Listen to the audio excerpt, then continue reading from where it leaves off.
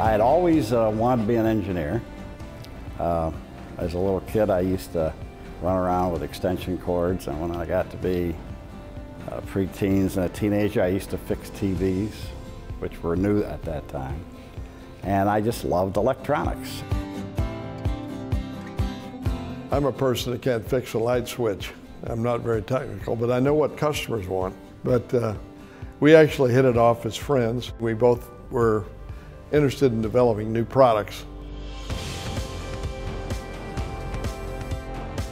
One of the key things in creating products and then companies is to look at the ideas and be able to tell if they're really good or not. Mel and I have been good at that. We've looked at many ideas, and so there's two parts to it.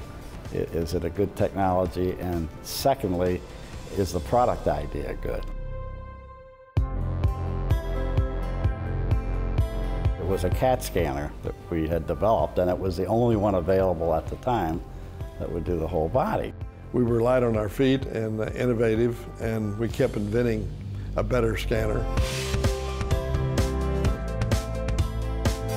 We used to go to the Ramada Inn here in Solon, and the reason we went there was because they had free chicken wings.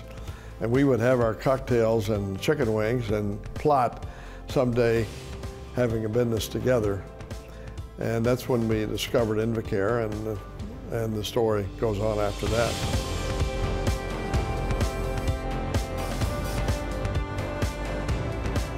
There's always been sort of a gap between formal education and the real world of making products and selling them.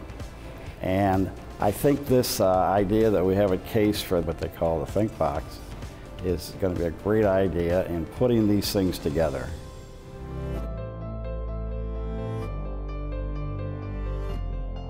The reason I committed to this project was, number one, JB. And I hope that JB and I can help the next generation of young people with vision take some risks and do some things in Cleveland.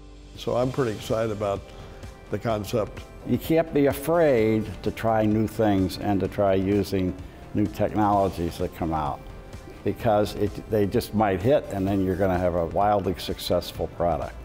So, you know, try things. If you fail, try something else. Don't give up, but just keep doing it.